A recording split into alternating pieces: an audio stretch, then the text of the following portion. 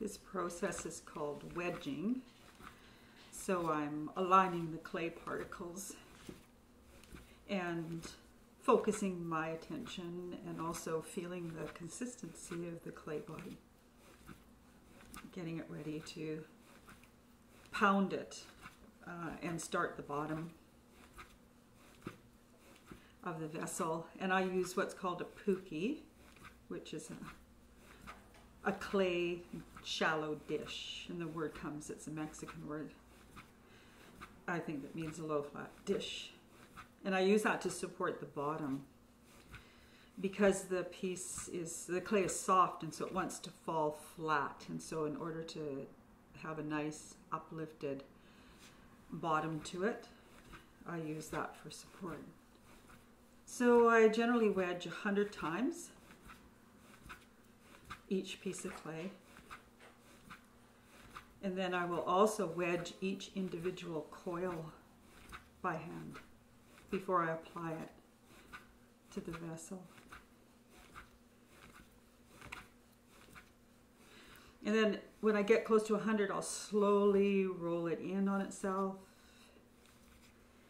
until it makes like a shell shape. And then I usually will take it and go like that. I won't do it because the camera's there. And make it into a nice lump of clay, even lump of clay. And then I take the top part of it, cut it.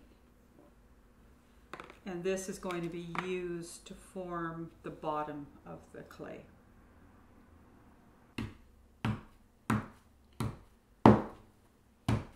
And then what I do is I compress it using the side muscle of my hand. I go about a quarter, lift it up, turn it, go another quarter, lift it and turn it. And what I'm doing is I'm now compressing the clay so that it gives it some strength rather than rolling it out with a rolling pin. I will use a rolling pin, but only to smooth out the hand marks once I've finished compressing it.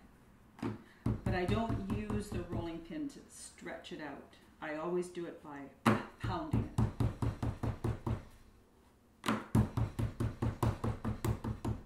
So once I've got it close to the thickness that I want for the bottom, then I'll take it. You can see my hand marks on it. Looks a bit like a shell. I'll take the rolling pin and roll the surface. I always start, I'm very methodical about how I work. So I'll take it from the center, roll it forward, center, roll it back, a bit like pastry making. Turn it and forward and back, so it's smoothing out the hand marks. Turn it over, same thing. And then what I use is this low dish that I've made out of clay. It's thick, has a bevel on the edge so that when I pull this out, it doesn't run into a sharp edge. It can slide out easily. And this supports the bottom of my vessel. And for example, I made this piece with it. So you can see where the flat slab was placed in here, and then I started adding coils onto it in order to develop the form and to refine the form. And the reason that I do that is so that I don't alter the shape that I'm working on by lifting it up and turning it. So this turns much like a banding wheel, but it also supports the bottom so that you get a nice uplifted quality to it. So I use a banding wheel. I don't use an electric wheel or a kick wheel. It's just a banding wheel that turns by hand. Again, to help eliminate this moving it and shaping it. Let it sit and then gently lift it and push it down and encourage it to go to the bottom. And then I'll trim off this excess with a fettling knife.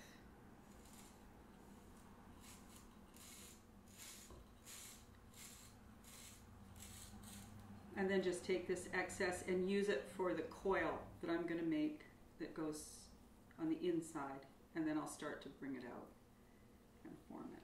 But before I do that, I'll make sure that it's situated nice and evenly. You can see it's the shape of the bottom of this. And also I will take a damp sponge and just dampen it so that the consistency of clay is similar. It keeps the right amount of moisture. It's just a little high right here. Take that down a bit. So you can see the thickness that I'm working with, and all my pieces are uniformly the same thickness. They don't vary. I use what's rubber ribs. They're called rubber ribs, or sometimes an aluminum rib. And I use this to smooth out the excess clay and keep it a uniform thickness. So even if the vessel is this big, it is always the same thickness all the way through. Sometimes I may make the bottom just a little bit heavier for balance and thicker, but I'm very careful not to make it too thick, because clay is funny. It likes evenness, and when it dries evenly, there's less stress on the clay and less cracking occurs as a result of it. So now what I'm going to do is I'm going to wedge the clay individually. And so I take it and I turn it, and then I put it end to end and I compress it together, and then I turn it and compress it and turn it and compress it. So what I'm doing again is I'm aligning the clay particles and also getting out any air bubbles that might be trapped inside. And I probably do this about 10 or 12 times, and just keep massaging the clay and getting it ready to roll it out. When I was a kid in school, in the art programs, they always taught you to make a clay pot. And they got us to make what's called like worms, these very thin, long, they were about this thick. And we would roll them out, and then we would stack them on top of one another. But when I went to college, my professor there, Fred Owen, taught us to make belts of clay. And in that way, your piece has a better chance to stay more uniform, because the circular ones like this have got excess clay, so it's easier to make an area thin, thick, and thick. So once I've finished wedging it, I'll take it and I roll it out. And again, it's a very methodical. I made vessels that are 3 feet tall by 2.5 feet wide, and rolled out coils that are 6 feet long, the length of a door. I've just taken a door down, put a piece of plywood on it, and used that. And that's how big and long the clay, they're about an inch or so wide. And then I'd have to lift them up and then put them around the vessel. That's the largest that I've ever made. So rolling out the clay is really important. It's when you're working with clay, if you don't have patience, clay is going to teach you patience. And the thing about clay work is that you have to be very centered. And once you start working with it, the material itself centers you and it calms you. And it's especially as a hand builder, you have to just be calm, methodical. It's very slow. It's very patient work. And it's usually very quiet work. Sometimes I'll have the radio going or listen to music. Sometimes I have the TV going, but generally it's quiet when I'm working. So the important thing is that you use even pressure, back and forth, and you roll the whole coil forward, roll it back, forward, back. And you keep doing it until it evens out and you get it to the length that you need. And I work with one coil that goes all the way around each time. And every time I join it, it joins on one side, then I join the next one on this side, the next one on this side, the next one on this side. So I work very evenly, even the way I attach things, and very carefully. And then it helps to keep the balance of your work. Most people, when they look at my work when it's finished, they don't think it's clay. They usually think it's pewter or wood.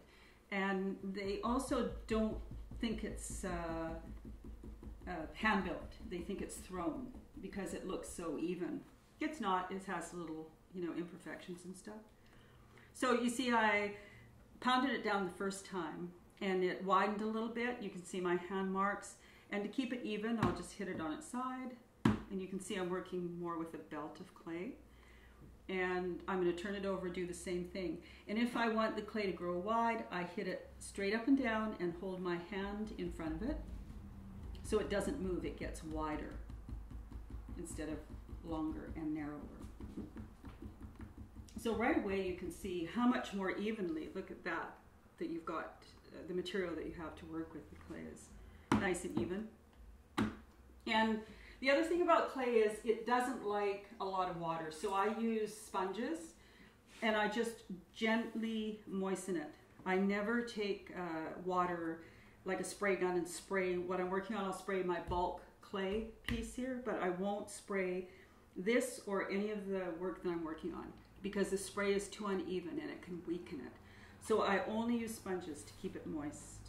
And I always take off the ends, because if there's ever going to be air trapped in it, it would be in the end area, and you can see it's thinner usually in the end.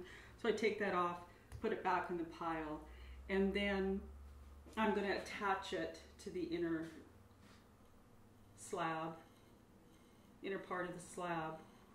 And I overlap it about 1/4 of an inch, and I just put it in place first. I'm not attaching it, I'm just placing it so that I have room to move it if it's uneven. And when I get to the end, I just hold it and pull it up and forward to me in order to break it off. And then I pinch it together. And then I'll check it to make sure that it's even. Look at it, or relatively even. And then I always do the ends first and compress it from the inside into the bottom slab. And then slowly go around and attach it.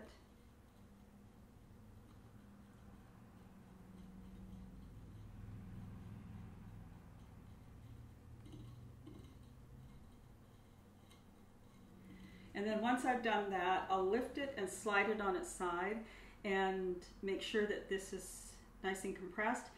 And then what I do is I go down below it and I roll it up in order to get any air bubbles that might be trapped in there, and I can press it. And generally where one hand is working, the other hand is supporting on the inside. And I use a lot of pressure, like I'm not just doing this, right? So you can see each one of my steps is done all the way around, and then I go back. So now I'm just taking and compressing it in there before I even start to smooth it off and start to develop a shape. I want a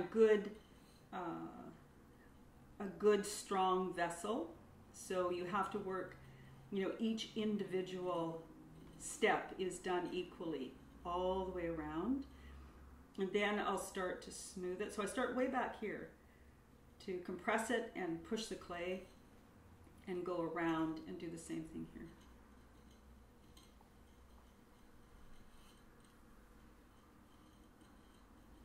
Your hands and your arms, your whole body actually, it's really an aerobic exercise.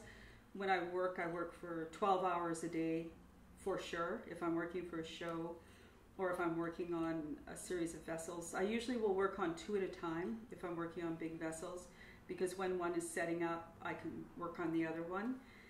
And they kind of come out like male and female, oddly enough. The forms does. It's odd, and they're kind of like siblings in a way. So I'll go around it again and just slowly bring it around. And this hand is feeling the thickness, and it's measuring the amount of pressure that I need to apply in order to keep it even. Once I've gone all the way around, I'll go to the inside and start compressing it and joining it.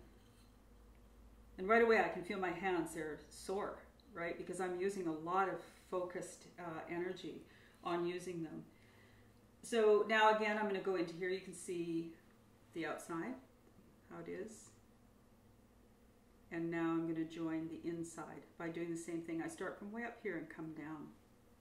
So nothing is random in hand building. It's all very measured and very focused. It's not just randomly like, oh, you know, whatever, right? You have to be very deliberate about every step that you do. And I always stand. The only time I sit is when I burnish or polish the surface with a smooth stone. So that was way quicker to get to that. And once I've got that done, then I'll take it and I'll take the rubber rib. And each one of these ribs are different colors because they denote the different stiffness of each one. So here's the green's kind of stiff, the red's the softest, the most flexible, the purple blue one is really stiff. And then of course the metal one is sharp, and you have to be careful with it because you can slip and cut into it. I generally start with the aluminum rib and use these for smoothing the surface. So now what I want to do is take the excess amount off. So now I'm going to continue smoothing. I'm going to use the aluminum rib, and the aluminum rib is fairly flexible. And I'm going to start by going below and gently coming up. I never do everything in one swoop. You know, I wouldn't go all the way. I always lead into it.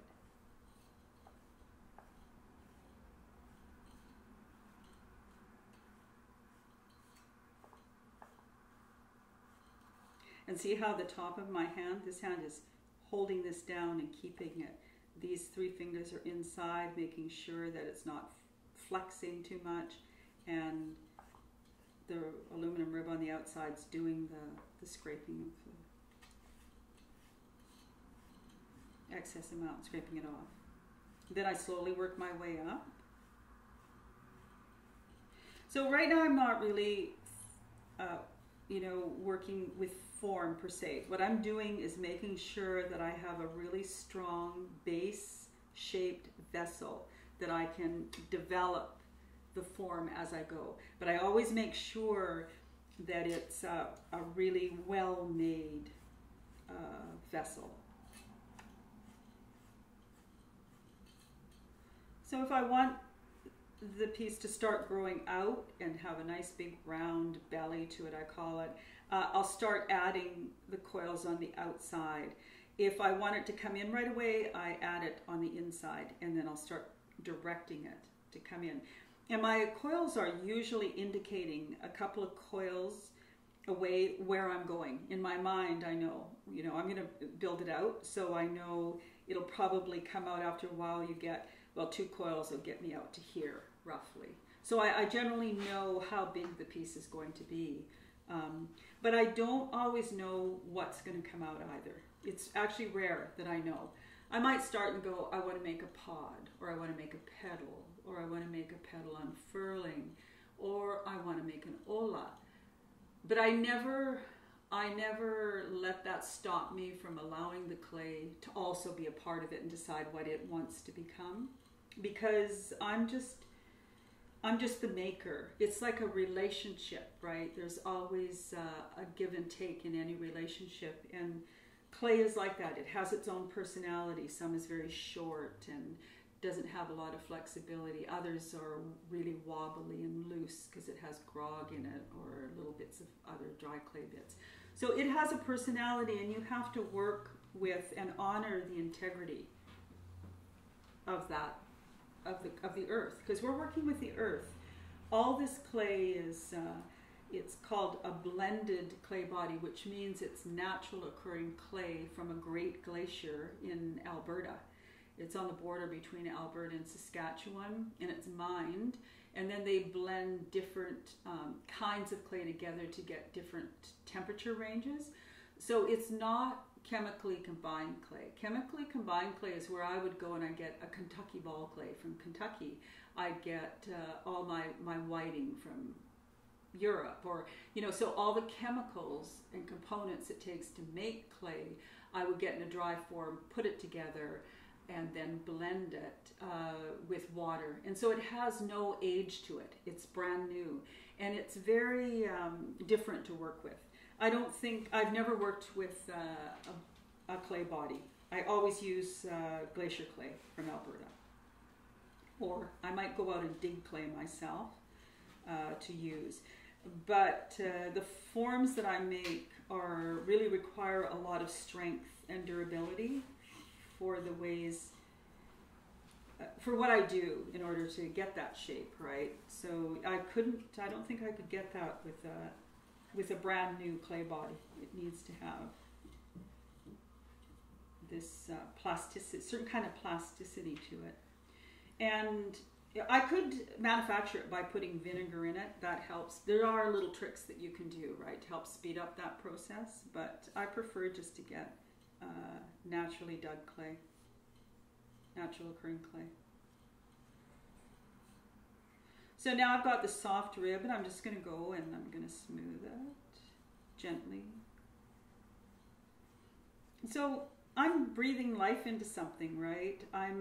That's why it's important to have, you know, we say here you need to have a good heart and a good mind when you're doing things. And generally I have nothing in my mind. That's a great thing about working with your hands, is it stops your internal dialogue. And so it's calming. It's very calming, and it's very methodical, and it's just good. It's good for your energy to do that. Give your brain a break from overthinking everything. Tactile things usually do that for you. So once I've smoothed it off to my satisfaction, I'm going to go back and continue to smooth as I go. I'll go back and forth to keep it uniform. I'm going to roll out another coil and then add it to the outside. But I would only be able to get away with one more because it'll be too wet and it'll want to fall out this way. So what I do is I take t-shirt material and I wet it. I rip it into strips, and then I wet it and put it over top of the edge and keep that moist while the bottom area gets dry and supports itself. And then I might have to even cover it overnight with a piece of plastic, depending on how wet the clay is. Then I'll go back to it and add more.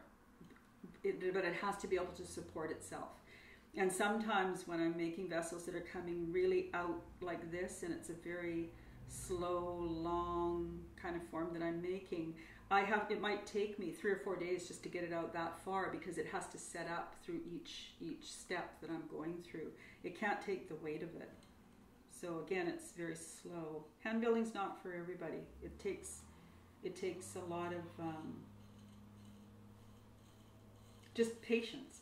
But like I say, if you don't have patience, you'll soon have patience. It teaches you patience.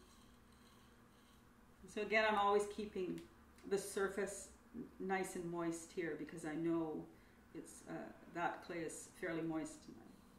And sometimes, you know, you can also just lightly dampen it just to keep it from drying out. But my studio, I work in the basement of my home, and the studio is a lot cooler than the upstairs. It's always warmer upstairs, so I would never have a studio upstairs in any place. I like it in a basement, especially for hand building, because you need your work to dry really slowly. If it dries too fast, it'll crack. So I just leave it, and then I step aside and I'll roll out another coil.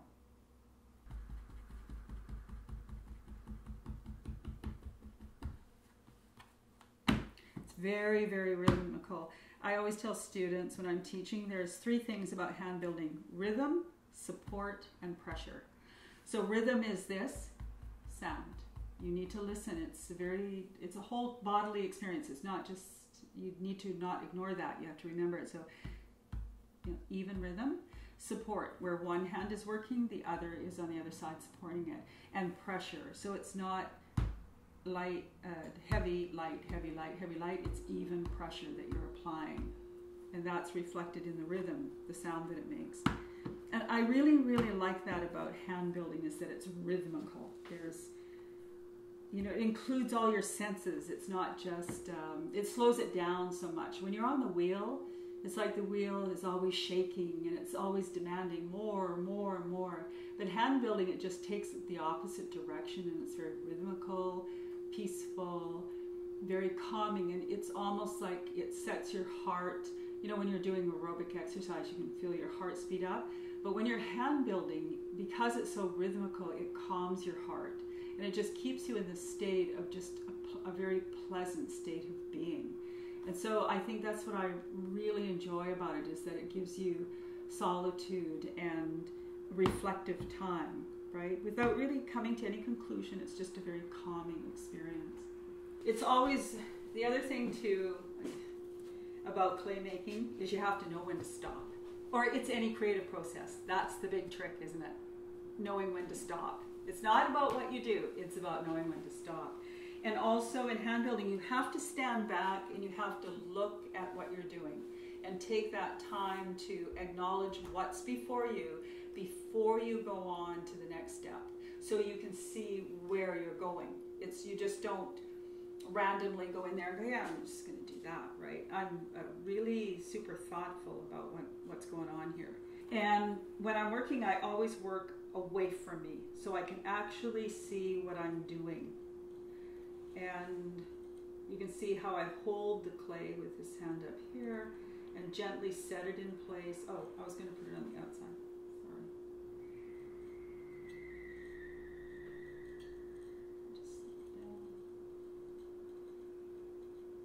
You do have an option. You can put it on the inside and then just bring it out by using the ribs. But if I really want to come out in a nice, out on this angle, then you have to start by putting it on the side.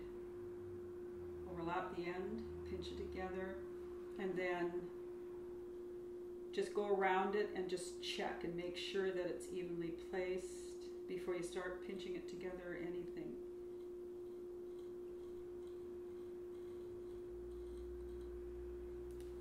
Set it, make sure it's setting in the puki.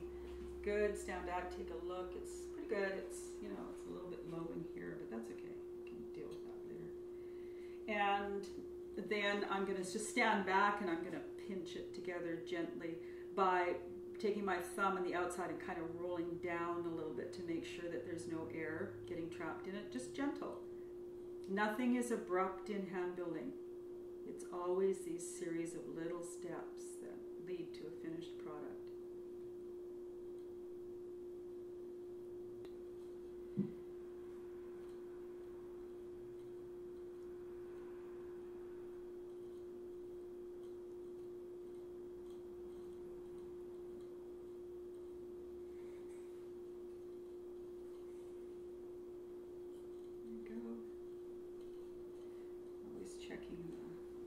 Of it, and then I'll make sure it's all evenly, compressed, and then I'll slide it out again so I can see what I'm doing.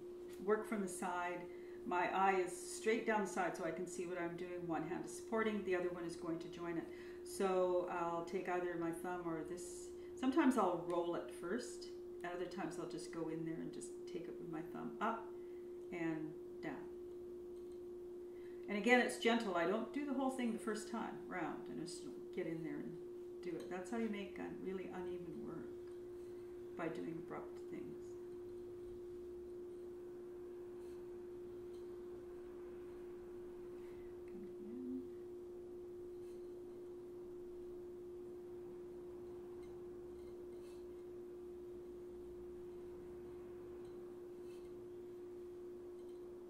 Generally, if I'm working for a show, it takes me a year or two to get, say, if I'm going to show, say, 10 pieces, then I make 20 pieces, and then I choose the show. And so it might take me 2 years to do that, to get what it is that I'm trying to convey in a group. And so I get up every morning at the same time. I go swimming to keep my upper body in good shape, because this requires a great amount of like the wedging, the coiling, the standing, your back. You really have to keep yourself physically able to do the work. It's very, very physically demanding. And the older that you get, the more you have to be very aware of that, because it can really wreck your back if you don't take care of it. Because look at the odd angle I have to be on in order to get in there and see what I'm doing. And just standing for 12 hours, it's hard to just stand for 12 hours. So then I would go, I support on the outside, same thing, gently smooth it, and in and up, all the way around.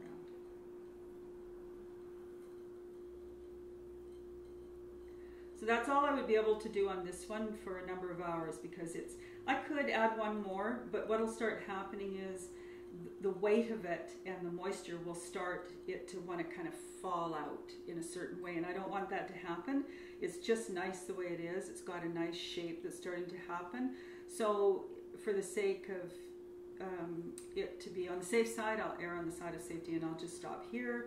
I'll cover the edge of it, and then I'll show you another way that I work is by pinch pot, So everybody's taught how to make pinch pots when they're kids.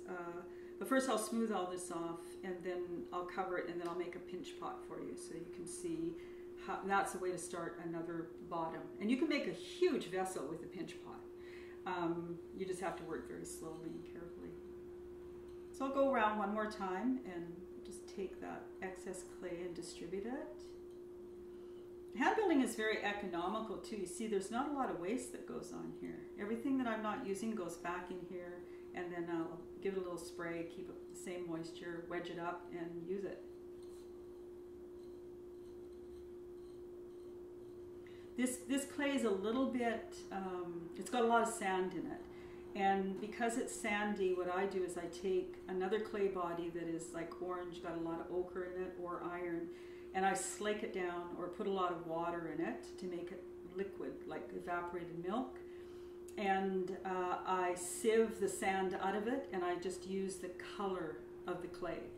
And I apply it, and then I burnish that into the clay to give it a smooth surface, because sometimes when it's a bit too groggy, the little particles will come out and scratch it as you're going when you're trying to compress it, and that's not fun to do. So with the addition of the slip on it, it changes the color, but it also will give it a smoother surface to burnish. So, you know, if you don't have a clay body that's really as smooth as you would like it to be for burnishing, you can always do that. You can make another clay body, slake it down, or use another clay body, slake it down and apply it. You have to let it dry a bit before you burnish it.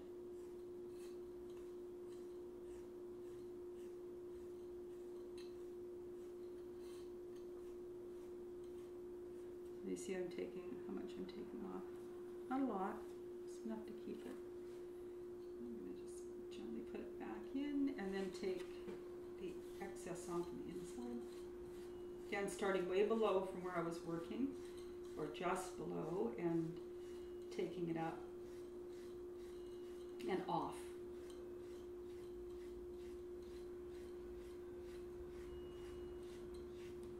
So again, you can see.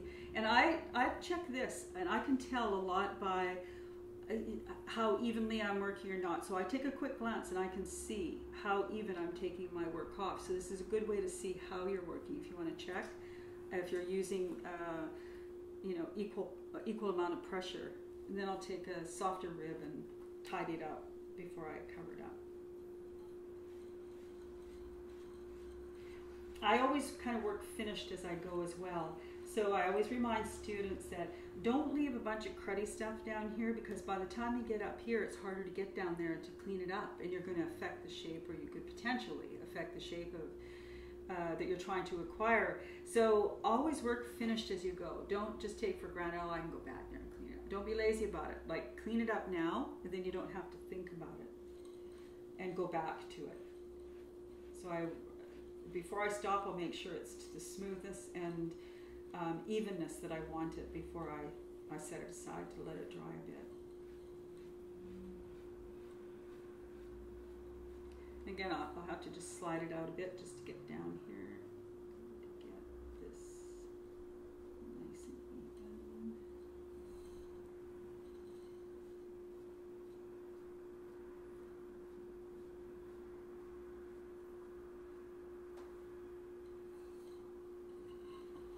Clay likes a really direct, firm action. It doesn't like wishy-washy, right?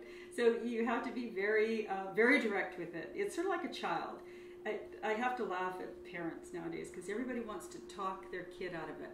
And they give them this huge, like, you know, PhD dissertation on why they shouldn't be doing something. And really all you have to do is pick the kid up and set them down, like if you want them to do something, right? And we spend all this time talking about it. And clay's kind of like that. It likes this direct action. It likes to know the direction it's going in.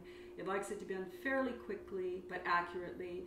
And I think that's what kids require. They like good guidelines. They don't like to be told what to do, but they like to know the parameters with which they're living in. And when you do that, you set that up, they just fall into it. You never have to tell them again, usually, if you just say, right, this is how it is, and you stick with it. If it's bedtime or whatever, this is what's going on. and they get into it and they like it. They thrive when it's like that. And clay is the same way. Once it knows what you want from it, everything's okay. You'll get there.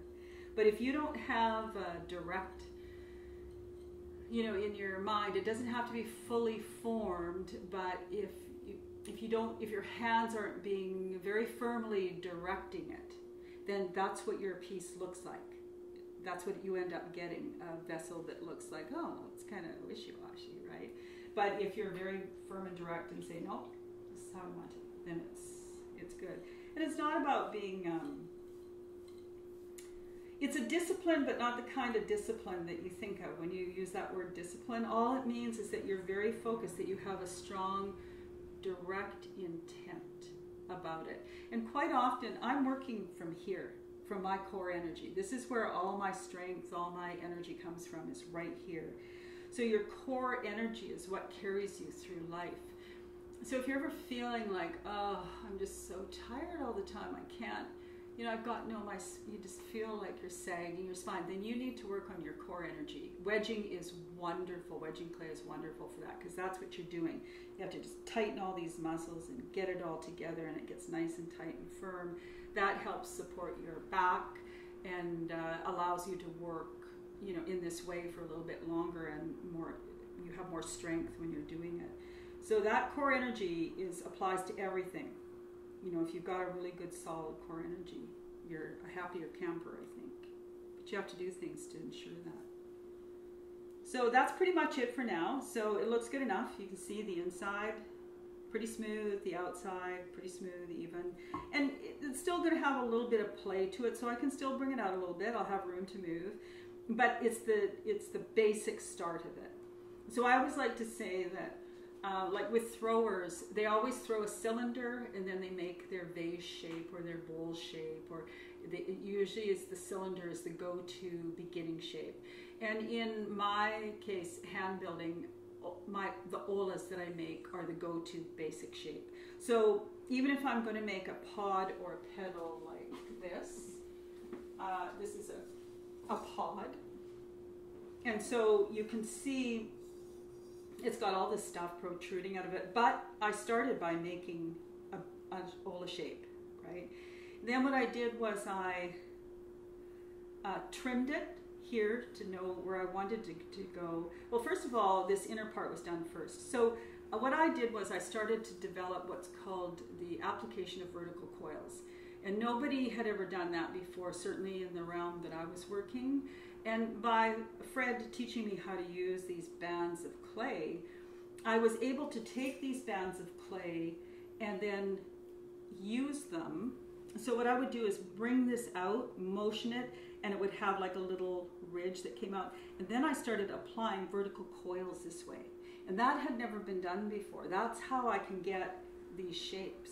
And then what I do is I go inside and I pull them out, take it off, pull them out, wet it down with a sponge, pull them out, and do that. So, but with every action, I will go this one, this one, this one, this one. So I work very evenly around. I never work on one and finish it. I do the same repetitive motion all the way around.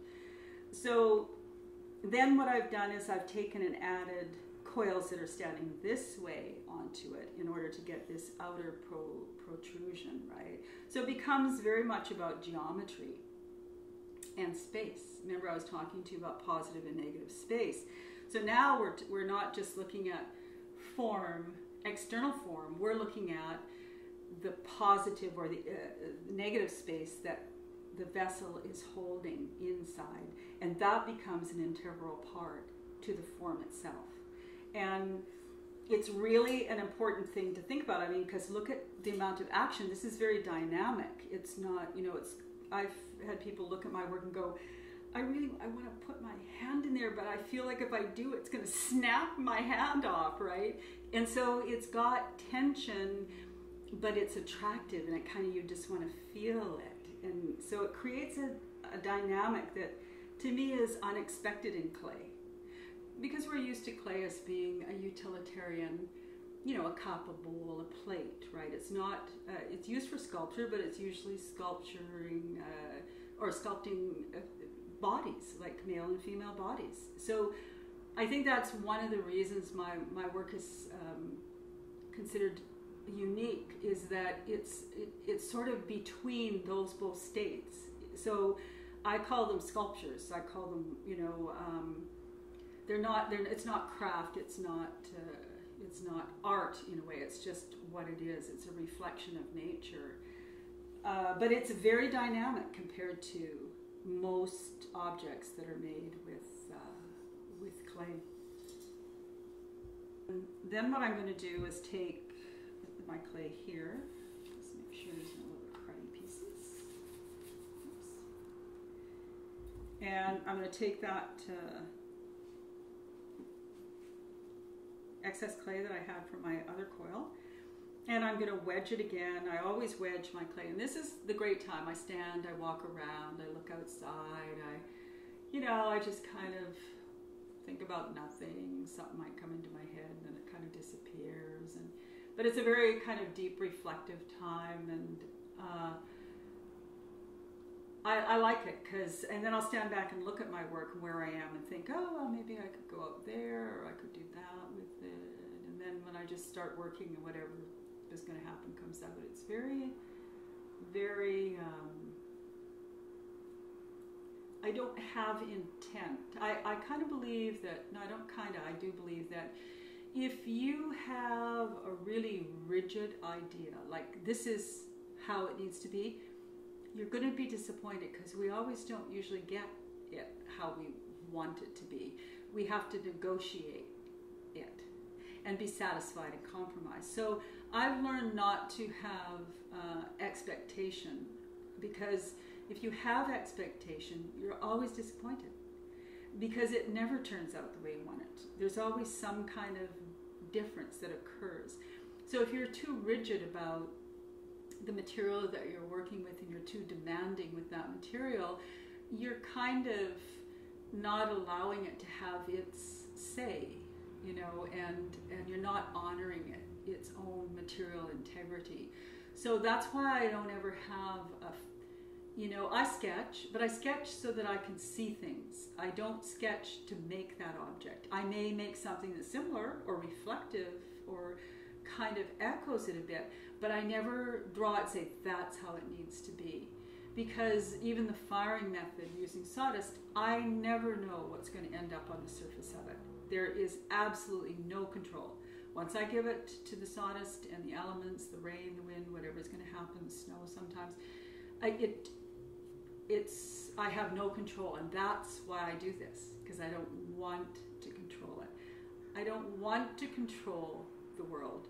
I want to become a part of the world and live with its nature and understand how important that is, and to honor its own thing. Humans always want to control everything. It just cracks me up that people think that we do contribute to climate change, but this is evolution, right? And yes, we have to be responsible human beings. We have to take care of our waste and waste management. We need to understand fossil fuel and what it's doing to our air and things like that. But we also have to understand that we live in a universe that is vast and huge and dynamic. And quite frankly, humans aren't at the top of the heap when you look at that. And so when I hear people say, we're responsible for climate change, it's like, hello, can you control the wind? Can you control the thunder and lightning? Can you control earthquakes? No. So in a way, I almost feel like, yes, we're making an impact, but one of the things we're neglecting is to actually honor the earth, to honor it, and to look at it not by controlling it and making people control it, but to honor it and live in a way with it that honors its integrity. That's very different than wanting to control it or say that I can control it, right? So I always laugh, because I think of it in a slightly different light. I don't think of it that way. And I've seen things happen that prove that to me, right? That there is magic that happens, and we always don't have to have the answer. And believe me, if Mother Earth wants to take care of it, she will. She cracks the whip, boy. I don't know if you've been in a hurricane or an earthquake, but when you're in those things, I've been in both, it's like, wow, I really am just nothing in the face of the universe. You're at the mercy of that. Teaches you a really good perspective. So yeah, I'm not about controlling stuff, because that just leads to kind of divisiveness, and with divisiveness can come negativity, and with negativity comes discomfort, and then it just goes into this really kind of vicious cycle.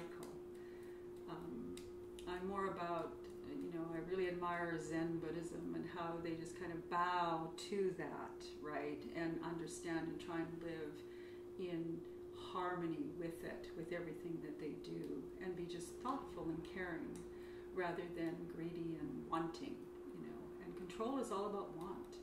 So it's our attitudes as humans need to evolve, right? I think more spiritually, and understand, I often think what it would be like to have been earth worshippers, like 500 years ago, the Druids and that, and how I think that was the last known people that I know of in that way that were considered that they were really honoring the earth and respecting the earth, and that they didn't understand, they respected it. They didn't necessarily have to understand it, they just needed to respect it. And I think that we're missing that a lot of the time. So now what I'm doing is I'm making a ball. And so I started with just a clay, and then I slowly started to put it in on itself, and then I started to hit it with the butt of my hand, and now I have a ball. And so the thing about pinching pots is that you have to recognize the weight of it. The more condensed that it gets, the heavier it seems to feel. And you can almost feel the inner workings of it, the evenness of it.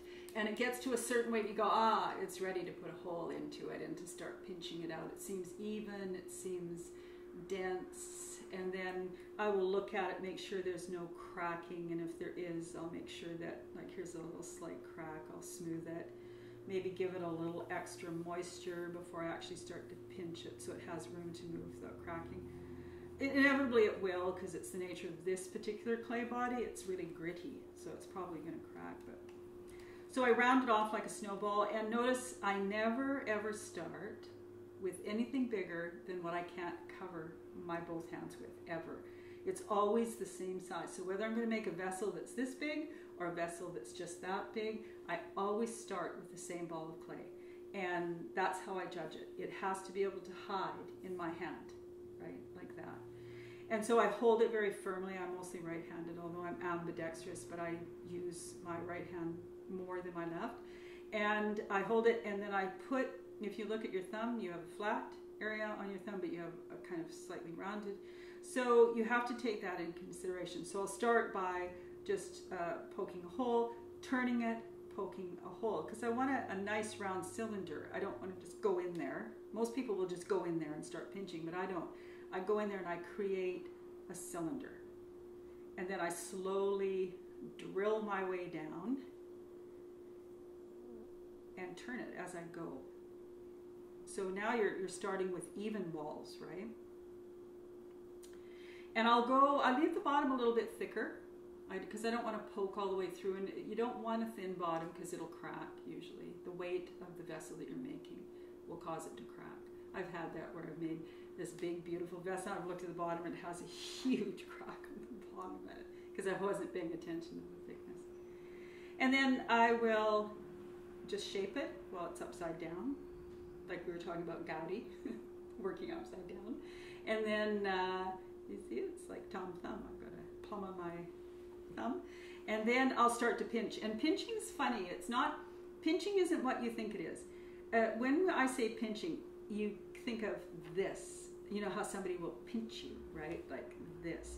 But when in pottery making, pinching isn't that. What pinching is one hand stays like still and this hand goes to it. So it's not doing this. It's doing this, right? It's very subtle, but it's something important to remember when you're working. And again, it's the same thing. You can use 1 or 2 fingers, whatever you're comfortable with. And just go around it, and then you slowly start to spiral up. And again, this is a very meditative process to do this.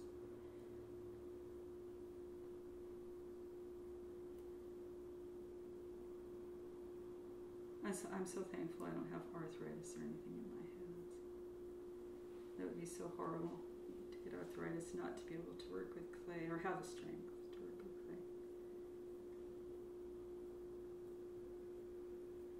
So you see how I'm slowly winding my way up to the top, and you can see how it's starting to open up, and of course the top's going to crack up here, so just moisten it.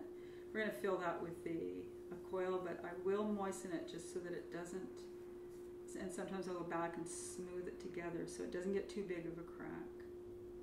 Pinch it, smooth it, and then go back to pinching. And you know, a little pinch pot like this, I could probably work on it for an hour easily. So it's, again, it's a slow process.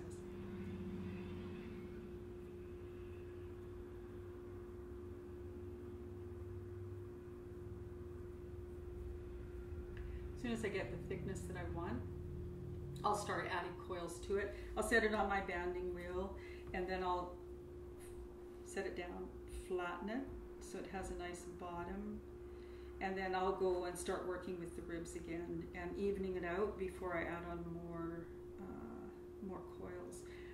And again, you can just build huge vessels that way, right? It doesn't require a puki, but puki makes it easier to start with when you're first learning. So I always get people to make their own pukis to work with.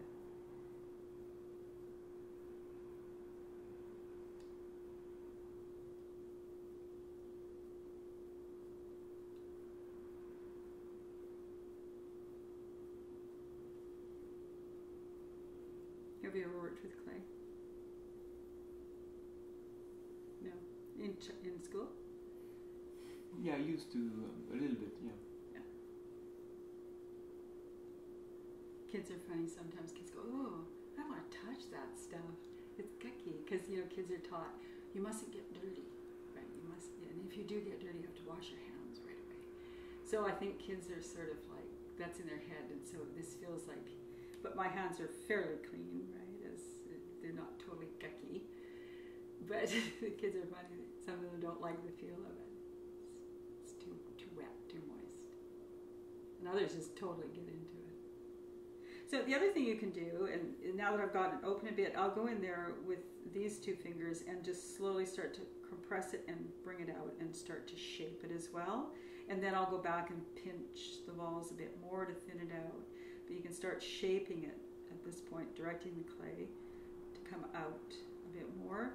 And again, keep this moist, the rim of it. You see it wants to crack there, which is normal. And then I'll go and just smooth it. Doesn't crack too much. Then go back to pinching it.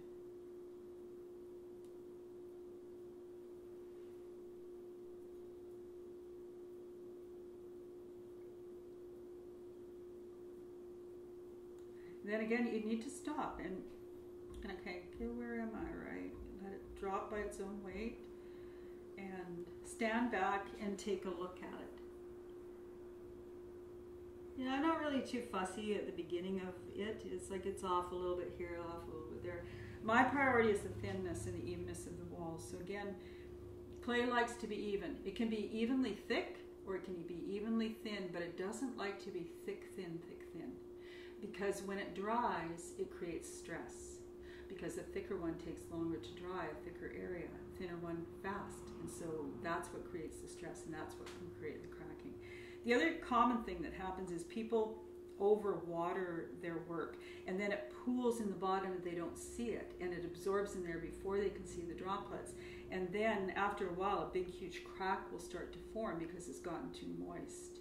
And so you could patch it, but it's always going to be a weak spot.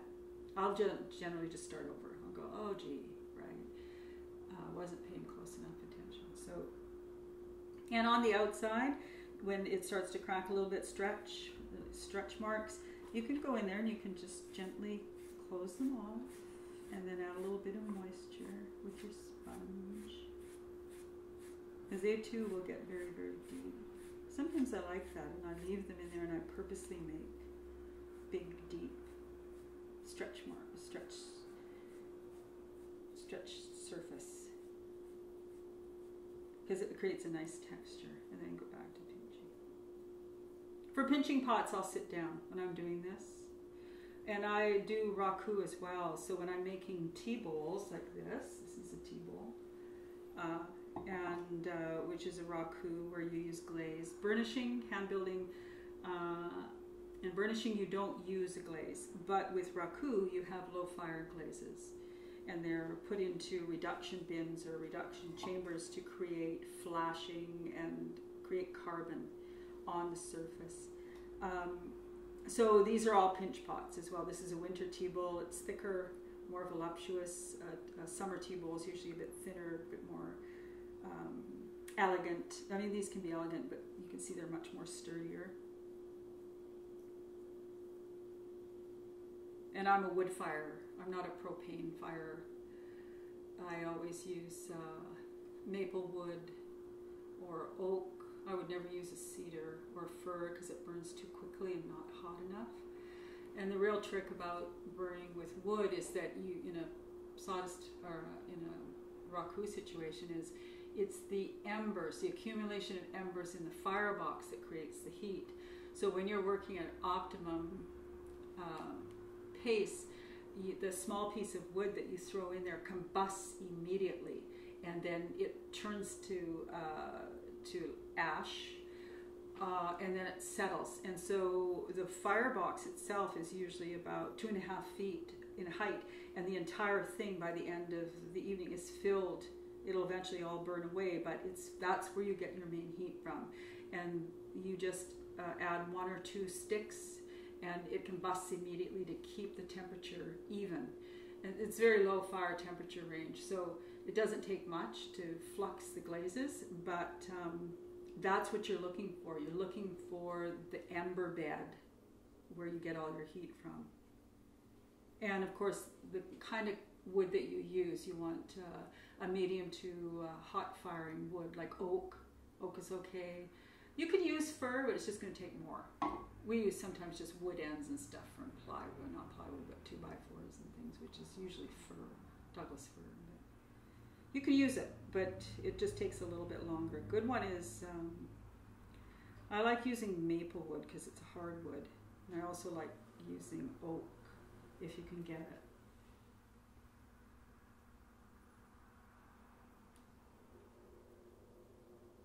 The other thing about this method of working, I specialize in hand building and primitive firing techniques. And the primitive comes from not the form, but it comes from the firing method.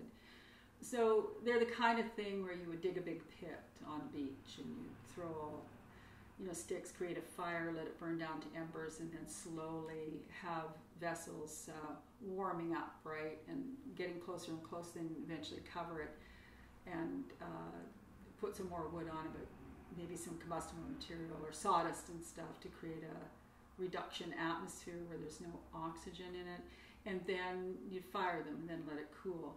Or raku, the same thing. It's a low fire technique. You use wood. A lot of people use propane. I always use wood. I'm more traditional in that way. And then, even with the sawdust firing, I use sawdust to create the surface patterning. And so again, I just go and gather all that stuff. It's really good because it's like, you don't have to buy it. You just go to carpentry shops, make sure there's no kind of chemicals or particle board in it, and ask them for just their sawdust, which is, they just give it to you in bag loads, right? Giant bag loads. To fill my kiln, my sawdust firing kiln, I probably need about 3 large garbage bags full of sawdust. And when you open up the kiln, there's nothing left. It's totally burnt away. Creates smoke. Neighbors don't appreciate the smoke. Luckily, my neighbors are a little bit away from me. So you can see how it's starting to take shape. So again, I don't overwork my stuff. What I do is I'll set this one aside too, and I'll go, okay, that's good enough for now. And then I'll put the t-shirt material on it, let it sit up for a minute, and maybe start another one or just take a bit of a break, right? And then just keep working that way. And before you know it, 12 hours has gone by. Get up and do it again.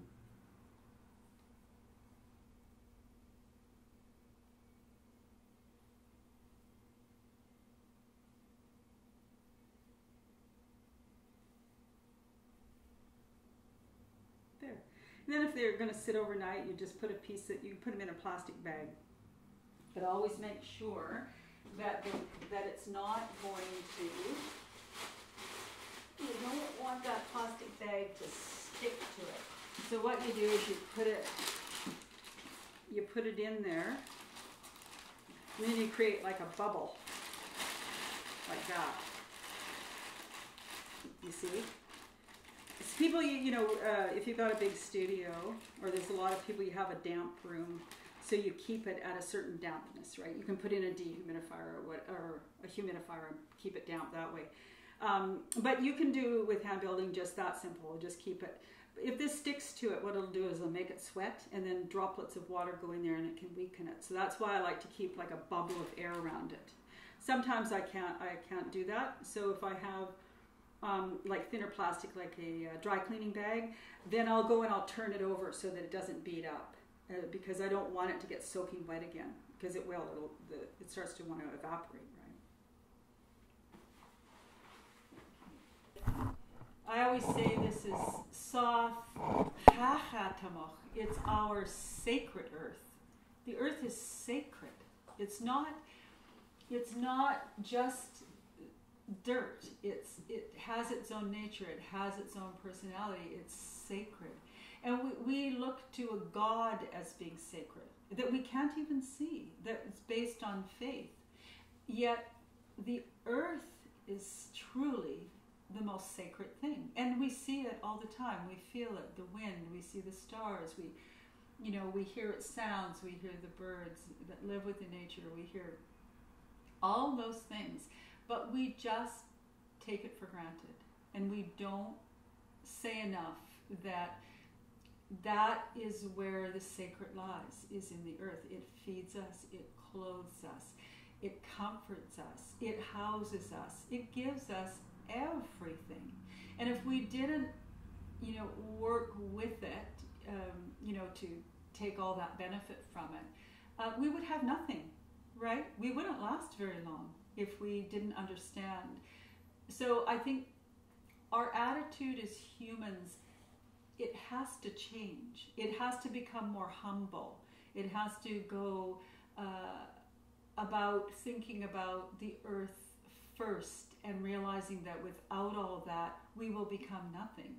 And so we only want to faster, bigger, stronger, right? Is sort of all of our goals. But we never go slower and thoughtful. Everybody's racing to be the best. I don't know what they're racing for, but it's always competitive. The goals are really in a way unrealistic, right? And it's all based on appetite. But I think if we slow down our greed, our want to always be satiated and at any expense, I think that the world might take us in a better way, right? And we might get along a little bit better. And we shouldn't have to place our faith in things we cannot see that are like gods and things like that to be good. We should be able to do that just because we're thankful to have the earth feed us and look after us and house us and clothe us and things like that. So I think that's the biggest thing the other thing that happens when you're working with clay and the way I work with, stuff pops into your mind. Like I have written on my wall, thinking is not the answer to your question. The age of reason was a misconception, is one of my things, right? But I write on my walls all the time, and I really like that. Okay? And so it's important. And then I'll erase it all. I've had enough of that. Or not too long ago, I had working on a series of watercolors, so I did a bunch of just random pastel stuff with color and just to loosen up. And then after I took it all down, I wrote, celebrate your vibration, right? Because it's about the vibration that you have, your shuli, we call it, your spirit that's in your body. and celebrate that by any way that you can. And this one here, I came to that, I was just making pottery. And I was trying to think of a name of a person that our family traveled with, and they were called the Goodfellows. And so his name was Babe Goodfellow. And do you think I could think of his wife's name? I couldn't. And I'm the kind of person where I'll just let it go. God will pop into my brain at some point. Don't obsess over it. But I also believe that the answer will come to you if you put it out there. So I went to visit my friend Shirley Thompson, and I said to Shirley, how you doing? And everything. Oh, she said, I'm kind of forlorn. My puppies have, my old puppies have gone one after the other, and Millie was the last one to go. I went, that's her name. It was Millie. And I said, thank you so much, because that's the answer I've been looking for. So that's what I mean about that thinking is not the answer to your question. That once you ask the question, the universe will give you the answer. It offers it to you somehow, and it presents itself.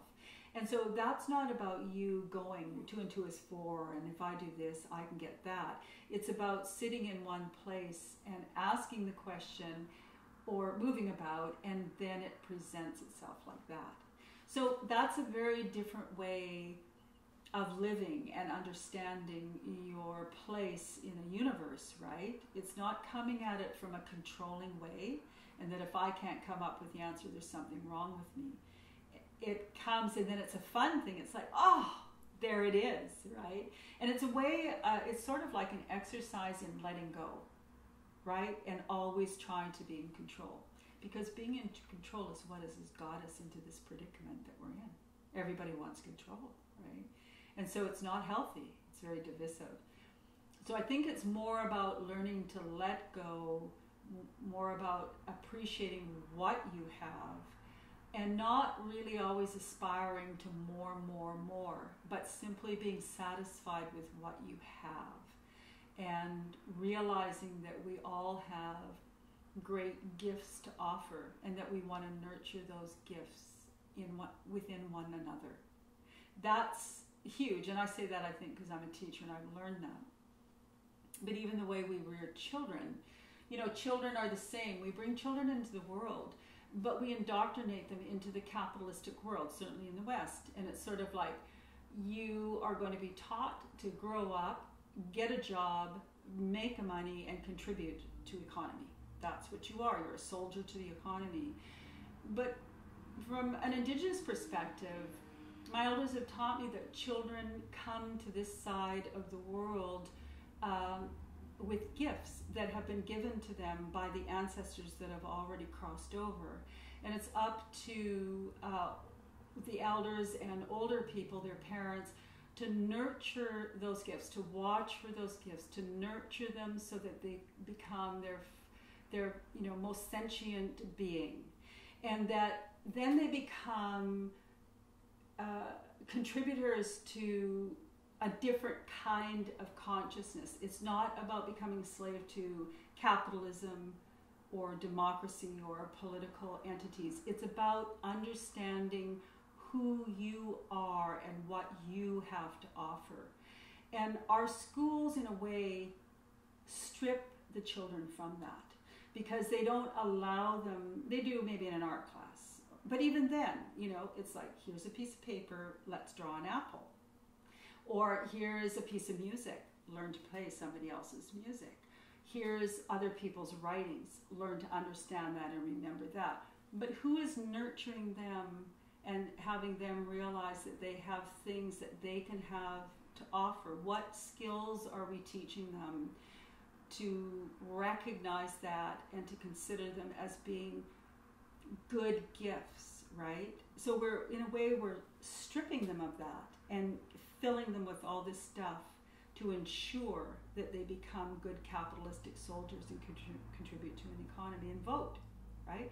And so where does that lead, right? To me, it leads to turmoil. That's all I see around me. I turn on the news, it's always bad news. I listen to music, it's about working through angst and frustration. And sometimes, of course, if it's just beautiful music without words, you can capture, you can feel it in a different way. But for the most part, we're just regurgitating negativity. And we have to, it doesn't just happen to stop that. You have to work at it. You have to just say, I'm not going to do that, right? Like I decided I'm not going to listen to the radio anymore. It's just too negative. I won't. I'm not doing social media. It's just too negative. It gets negative. It gets horrible stuff comes on your feed. So I trusted out, I checked it out for like 6 months. I went, oh no, I'm not getting into this. Got rid of it. Tried Twitter. Tried that for less. No. I'm not doing that. That's just it's wasting my time. I got better things to do. So I'll check it out because I'm not going to make an ignorant decision. I've got to check it out and see what's going on. But I can see that we're always becoming distracted and away from what our individual entity is here to do in another way, in another more elemental way, a more sentient way, a more spirit way. And what do we have to help better this and nurture all these beautiful things? I mean, you look at a tree, it's just, they're so magnificent. You look at a cloud moving, it's magnificent and it's powerful, a thunderstorm, a rainstorm. And that stuff, we're usually frightened by it. It's like, get out of it quick, get it, it's gonna hurt you, right? And so we just don't do enough to honor these beautiful natural occurrences that take place and recognize that it's not only its beauty, but it feeds us. It feeds our spirit. And I think we would do well to take the time to be more thoughtful around all that. And that's what I'm doing. That's why I do this work. This is why I call it spirit work. It's because I'm consciously making an effort to thank the earth, to honor the earth, and to give the earth back to it and have its last say. And not say I need it to be red, so I'm going to paint a red glaze on it. And that's how it has to be. I'm saying here, now it's your turn. You have the final say on it. And whatever you decide is what it is. So I'm becoming a part of the process, or trying to become a part of that process, right? And I'm not trying to control it, and say it has to be like that, and I'll be disappointed if it's not. So it's just a slightly different perspective off the main kind of thoroughfare, right? But I gotta tell you, I am like never disappointed. I'm a pretty happy camper, and I really enjoy life, and I really enjoy helping others and sharing and giving and being really generous as I can be with everyone, because generosity is of time. My mom always taught me the biggest gift you can give anybody is your time. That's a gift. Listening to people is a gift that you're giving them. You're giving them your time and your concern. And so when you start to live like that, the universe takes care of you. We talked about that a little earlier. And it's just, when I need something, it comes to me. Like yesterday when I was at that language meeting, we had done all this work. We had called together other language speakers in our area. We wanted to meet them. We wanted to let them know what we were doing. We were being very thoughtful and caring about and inclusive, about making sure they understood. We wanted to use language in the university, Emily Carr University, and we fed them, and that's what you do. You always feed people, comfort them, and have a conversation. And as soon as we finished all that work, a guy out of nowhere walked in there with this huge hide as a gift. And both Brenda and I looked at each other, and I think Connie was there too. We all went, and to us, it was like the ancestors thanking us. They knew, because we believe our ancestors sit with us. We can't see them, but they like to come around and they sit with you. And in a way, it was like they were there. Right away, there was thanks that was given for, and we're going to use that. The students will use it. So you see what I mean about this reciprocal, if you walk in a good way, things can't touch you, right? Because it goes through you and it doesn't stay with you, and so you're less apt to be sad and lonely and unhappy, right? You just appreciate those kinds of moments. So that's what I mean about how it comes back to you. Sometimes the turnaround's really quick like that. We had just finished the meeting and he walked in with this big box. We thought, who is that guy? What's he got there? And he explained it was his father's. His father passed away. He didn't know what to do with it. He did work at Emily Carr as I think, in an industrial way. He wasn't a teacher or admin that way. He'd come in and I think help with the sort of running of the building. And then he just said, I thought of you and I thought it would belong here and I think my dad would really like it. It's like we were thrilled, right? That this occurred. So anyway, that's magic, you see? It's the unexpected and it's just was super fun. So we felt really good. We thought, yeah, it's all working in a good way. Thank you. So that's what I'm talking about, that kind of stuff. And to me, that's what faith is. That's perfect faith. It's just, whatever's going to happen, it's going to happen. And usually it's good stuff, that comes about. Even the way you and I got together. Like, I'm always astounded how stuff happens, right? And here we are.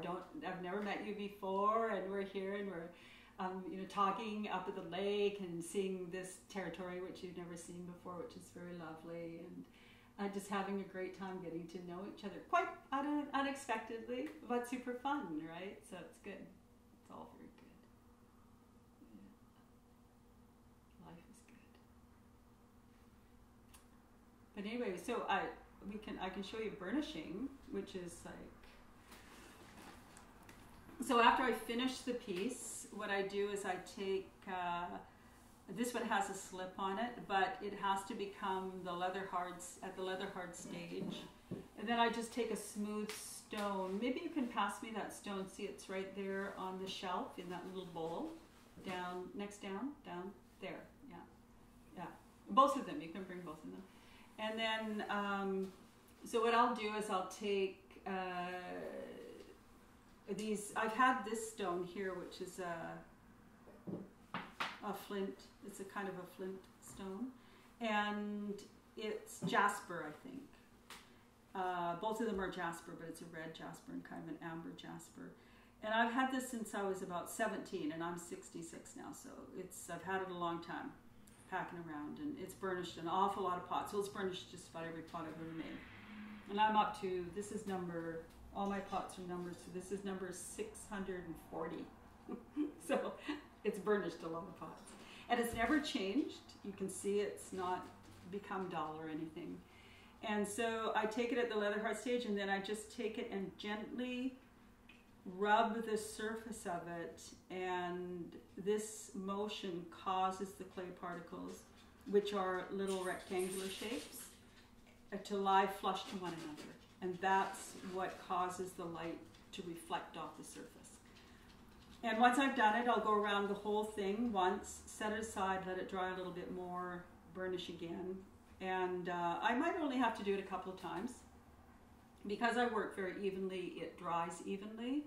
So if you go too far beyond it, it'll start to scratch it because it gets too dry. And then I just set it aside and let it totally dry. And that's when it goes into the electric kiln. And it goes just for, I think, 5 or 6 hours. It's very low temperature. Because if it goes much higher, the shine burns away.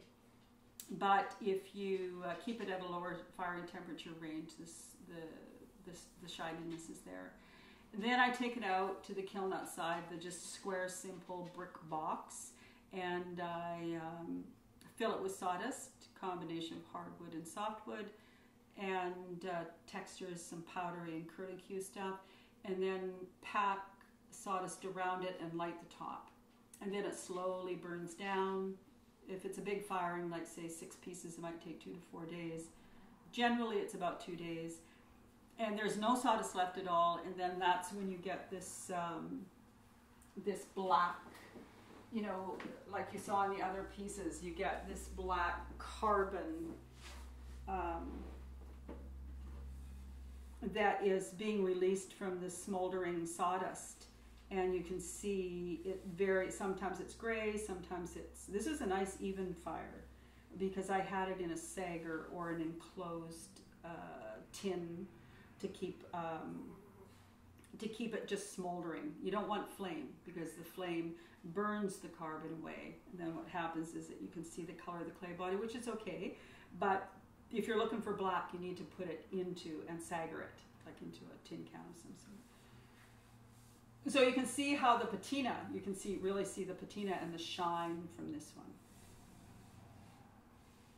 So that's what the sawdust firing looks like in the end result of it. And then it's done. Then you sit with it for a while and you kind of see, sometimes you see various images on the surface and sometimes they'll tell you stories.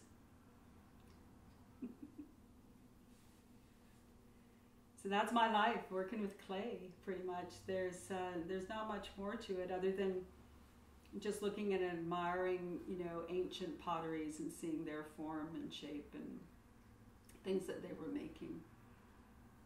The great thing about clay is even if it breaks, it always remains. There's always shards and stuff like that. It's pretty hard. It doesn't go away. It doesn't disintegrate very easily. Once you've got it vitrified, once it's reached its vitrification point. These burnished pieces don't vitrify. They don't reach because I use a high fire clay body because it's smooth in a low fire temperature range. So they're very porous. You wouldn't want to put water in here. It wouldn't break down again because you can hear it's solid. But what would happen is it would start to leak out and it would dull the surface and it would get a sort of a salt, it kind of takes the salt out of the water or whatever's in it, the minerals and salts, and then it'll start to gray it up. So you could put grains in it, you could store different things like that in it, but just not anything with water or wet dirt. Otherwise it'll start to create a different surface on it. That's pretty much it. Got any questions? Well, you answered all my questions while narrating your work. Good. On the side of practice, I think. Yeah. Yeah, I was interested in your family history. And more maybe. Yeah, what we were talking about. Your community work or your relationship with your nation, or Yeah. Yeah. But I don't know if that. We have a lot of material, but I'm just interested to know more. There is a lot of things there. Yeah, there are. Because I do a lot of stuff. Obviously, I have a lot of interests. I'm very community oriented, and I really like to be as helpful as I possibly can, especially with the knowledge that the elders have given me. And I have worked for the nation in various capacities. One of the most recent things that I've done is worked as an ethnobotanical surveyor. And that feeds right into my work because, I'm looking at plants. I love plants. They inspire my work. I get to go way out into the bush, high elevations, and through all kinds of rain, sleet. I've been out in torrential rains sometimes, and so it's always very challenging, but it's always very exhilarating. And I work with the archaeologists, and I was documenting the various locations for plants and things like that, so that we could use it as a reference for people. So somebody might go into the tribal office and say, I really need some Hokolal, which is Devil's Club, because they use it as some of their medicine in the longhouses. Can you tell us where I might find some? And so, of course, you just have to open it up into the computer and look for it, and then I would have all the GPS points of where I have found it in the locations that I've been going here and there throughout the mountainous area here. And so I've done that. I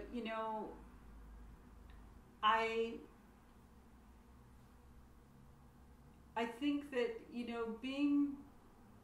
I think I was talking to you at one point about that my work I'm not an Indian per se artist, like an indigenous artist.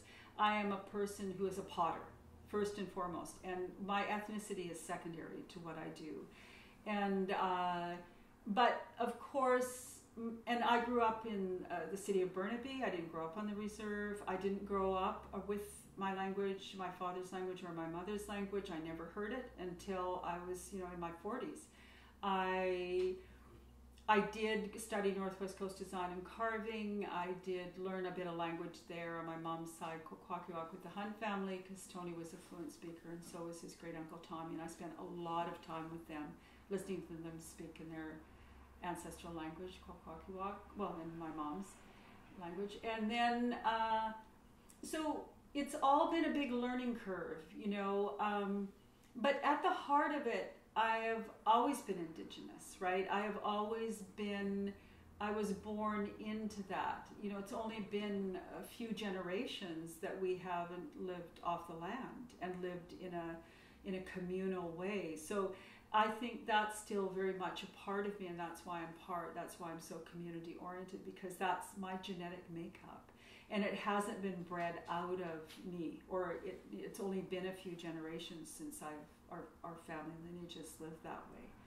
And my interests have always been about the earth, right? And understanding the plants, the medicines, learning the language. And like I said, I didn't grow up with any of that. It wasn't popular to be First Nations when my mom and dad were growing up. They were really ridiculed. They were the non-native people would hurl things like dirty Indian at them, at my mom sometimes. She'd go to the reservation to visit family. They didn't like her because she lived off reserve. So she got it from both sides, and it wasn't popular for people to admit that they were Indigenous. Now we can say this is who we are, and we can celebrate our languages and our cultures, and cultural participation in longhouses and our ceremonial things, without fear of being having it taken away from us, or us being put in jail for it, or into residential schools. So we're getting more and more freedom, and we're getting stronger and feeling better about expressing those things. But just because I didn't live on the reserve, and just because I didn't live in that way, or I still am an extremely culturally minded person. And my mom, she would take us out into the yard and say, see that's plantain, or we call it this, or that, you can eat that. See that berry, you can eat that berry. So she really taught us a lot about what we could and couldn't eat out in nature. My dad was an avid fisherman, so we always fished. And so we learned a lot about the cycles of salmon, a lot about how to can it. We'd go on the banks of the Fraser River and we'd can it there. We'd go fish it, net fish it, bring it in, can it. And, so we lived really how we always lived, and how our families have always lived. It just happened that we lived in a city called Burnaby. So I've never thought that I wasn't living in a cultural way, and we did a lot of stuff communally. Like, my mom grew up in a family of 6 children, so all those children, grew up, had children, 4 and 5 of their own. We'd get together like all the time in Stanley Park, and we'd have picnics, and we were always together. We celebrated Christmases and Easters and all the occasions. The entire family was together, so it was hugely communal. One of the family members would bake the bread, another one would bring the dessert, another one would bring the turkey. So we all donated and still lived very communally. So I don't think that just because I grew up and went to public school or went on to college, I don't think I've not lived in a cultural way. And certainly, coming back here, and even making the decision that I was going to go work in the band office rather than continue on with my practice. And I did to some degree, but to make that my priority, to learn the language and to develop the language to help preserve the language, I did it to respect my father and his ancestors. I did it because I am on the land that they honored. And so I have a responsibility to that. And I'm also the firstborn of this generation. I'm the eldest of this generation. There's about, I think my grandmother had about 90 to close to 100 people that were born after me, my cousins and second cousins and things. And so I am the keeper of knowledge. I'm the one that has learned the stories, and if anybody ever wants to know anything, they can come to me. I don't force it upon them, but they know that. Some of my nieces and nephews will come to me if they're doing school projects. I've always been the one to be the caretaker of that. And I started that when I was very young, not knowing that that was a thing that we actually did. I wasn't told that, I just naturally did that. And so that's part of my responsibility, right? Learning the language was part of my responsibility. And I gained so much by sitting with these incredibly beautiful women and hearing their stories. And one of my mentors, Satsukwat, she took in 40 children and looked after 40 children and raised them that were foster children. Like, who does that, right? And everyone was poor then. You know, we had food, we had fish, we knew how to hunt and gather and things like that. But you know, it still took a lot to feed all those kids over a lifetime. And she had children of her own, but she would never turn away a child. She would always look after children that needed help or wanted to be there with her.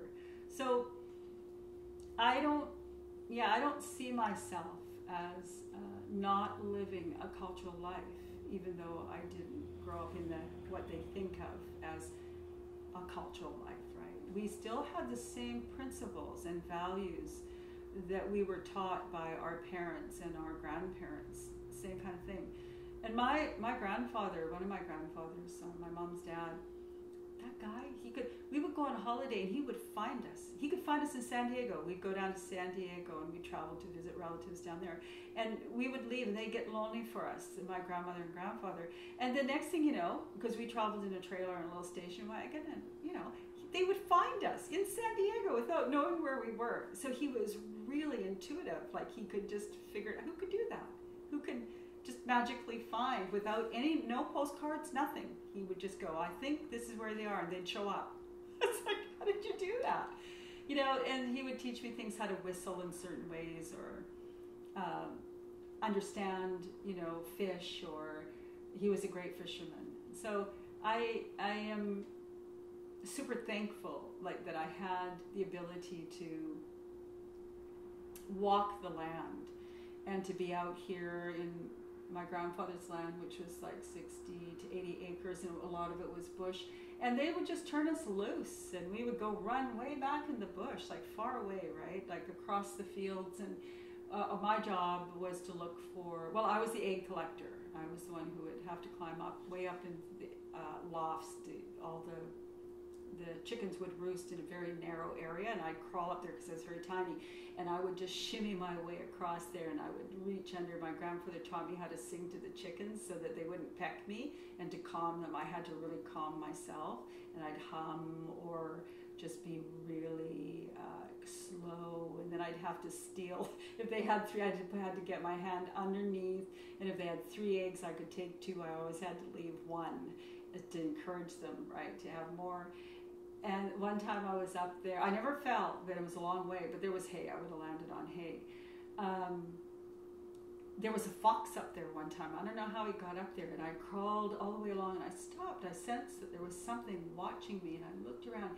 And then all of a sudden, way in the corner underneath the eave, I saw these 2 bright, like sparkly, beady eyes. And I was like, what the heck is that? And he wouldn't move, and I moved a little closer to see, and it startled him a bit to move. And he came out, and it was a big red-tailed fox, and he just crawled all the way across the beam, and he kept looking at me and looking at me, and finally he took a dive into the hay and scurried away, right?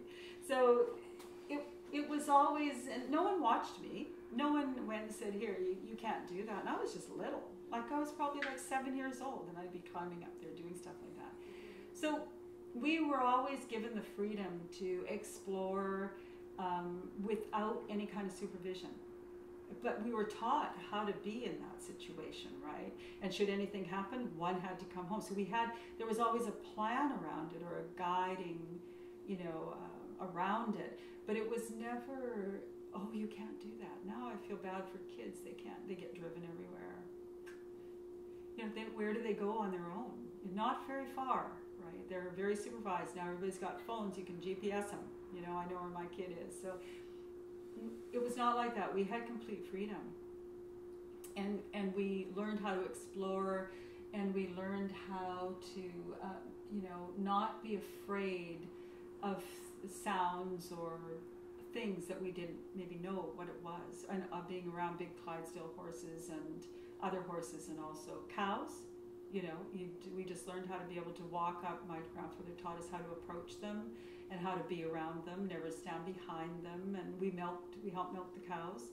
My favorite thing of anything was, there was always a lot of wildcats around here. And they were here to, encouraged to be here to look after the mice, keep the mice population down. But they'd come when we were milking the cows, and we'd spray them with milk. And they'd sit there, all these little kittens, maybe 5, 10 of them would all line up. And they'd just sit there, they'd open their mouths, and we'd just squirt milk at them. And they would be covered in milk, and they were so happy. They'd all lick each other, and they'd all drink the milk, that was being squirted at them. And they'd sit there, and then they'd just clean themselves, and then they'd all take off. And it was such a beautiful thing to watch, right? And they were always really happy, oh boy, milk. So we had a great upbringing, right? And I'm so very thankful for that. I don't think many kids have that freedom anymore. That's what freedom is, right?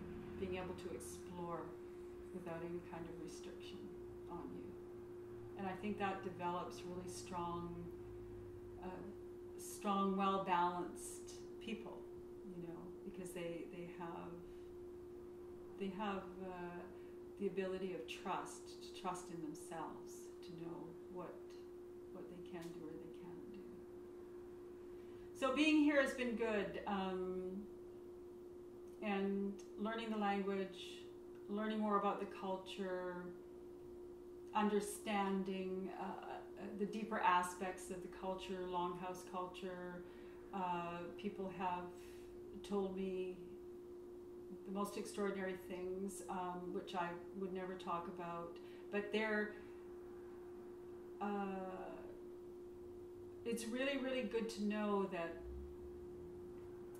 what is going on here, and I don't know if I've said this to you, but I'll say it again because it's really important. The people of the longhouse, in the big houses and longhouses in British Columbia, or any other ceremonial things that are going on, whether in the Acoma Pueblo, watching Kachina dancers, or watching the people here dance, they are dancing for everyone. They are dancing for the spirits of the earth. They are doing healing work for the earth. They are honoring the elements. They are doing really, really important work, and they dedicate their lives to that. And they're in the winter during the ceremonials, there might be 500 to 1,000 people in these longhouses, and they're all doing that work for everybody, not just for Indians or Indigenous or whatever you want to call us. It's like, it's for the betterment of everyone. And I really wish people would understand that. This isn't an isolated act for just them. It's for everyone, and for the well-being of the earth and of spirit. And that's so important, right? It's important work. And it's not like praying, and it's not like that. It's actually physical dancing, and they fast, they take care of their body, they make sure that they're healthy, and it's very rigorous. So it's not just a mind thing, where, I can go to church once a week and I can say thanks to God, right, for everything I've got, and then I can go about my business. It's not like that. It's like, this is a practice, right, a physical practice of well-being that they're doing.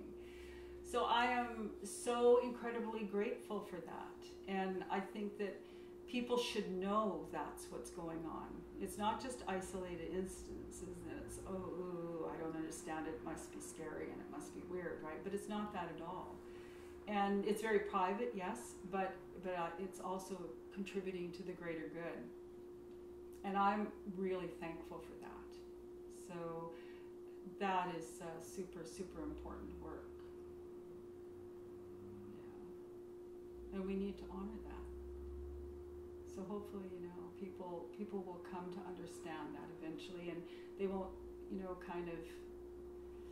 There's a lot of racism up here. I never experienced racism until I moved here. Oh man, I've seen some stuff and had stuff done to me, and oddly enough, people think I'm East Indian. They tell me go home, and I go home. It's like, yeah, go back to India. And I'm like, but I'm not. I'm not that kind of Indian, right? And so it's like they don't even know. They're like considering I'm a whole nother ethnicity. I think it's funny. But yeah, I've had some interesting altercations with people that have come up and tried to intimidate me and things, and I've just stood my ground. Basically, I just stand and listen, right? And I don't say anything. I let them vent, and then I'll walk away. And they hate that, I think, even more than a fight, right? But yeah, a lot of racism here. So I've seen that firsthand and understood what it's like to witness being a marginalized person. Because before that, I was just a kid, right, with a bunch of other kids. It wasn't about that you're an Italian, you're an Indian, you're a Scot, you're a this or that, a German. It's just like you're just a kid. And so it was a very different kind of upbringing. But it's not like that here. And so you have to learn to kind of manage these kinds of incidences, right, and not let them get under your skin. But pretty interesting learning curve, though. Would have never expected that. Yeah, so compassion. Compassion is hugely important, and it's things that people don't. That we have, street people, and I look at street people as the hunters and gatherers of this time and place. And I really honor and value what they're doing. They're out there gathering up tin cans, and they're doing all this really important work. And I think, wow, thank you, you guys. Or there's one fellow here that sits on the street all the time, and I think that people just look at people like that and go, oh, they've got problems. But when I look at him, I go, one day I went to him and I thanked him. I made him some soup, and he didn't want it. But I said to him, I have to thank you because you teach me compassion. Every time I drive by, I think my heart opens up, and so you're giving me the feeling of compassion. And I have to thank you for that because that's a gift. Right? But so I look at it differently. It's not like, look at that guy, right? Or I'm afraid of that guy. It's like, no, he's giving me a gift by making my heart open up for him. And that's a good thing, right? Compassion is good. And where else are you going to get compassion? So it's very important to be open-minded about these things and not just to be, like narrow-minded to go, oh, I don't want to look. That kind of stuff. So I really appreciate people who do that, and who I don't look at it like, oh, they're downtrodden, and oh, they have nothing to give, or oh, they're just lazy. No, they're out there working and surviving. It's different than what normally people are forced into doing, but they're still contributing and they're still helping. And so it's not fair for us to look at people like that and go, oh, gee, you're worthless, because they're not. They're doing work that other people won't do, right? and they're doing it in a very humble way, in a very good way.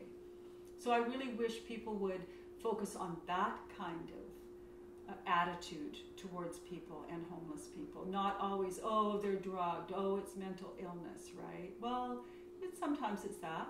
Other times it's people who are just choosing a different way. And sometimes they're there because they don't have a choice, right? Yeah, have to keep more open-minded about things.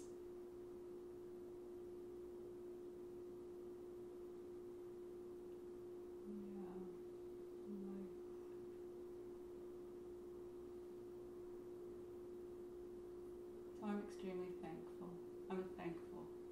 my place and where I am, and my ancestors for giving it to me. I work hard too, but it's, they went before me and they set the groundwork in order to be here, so it's a good thing.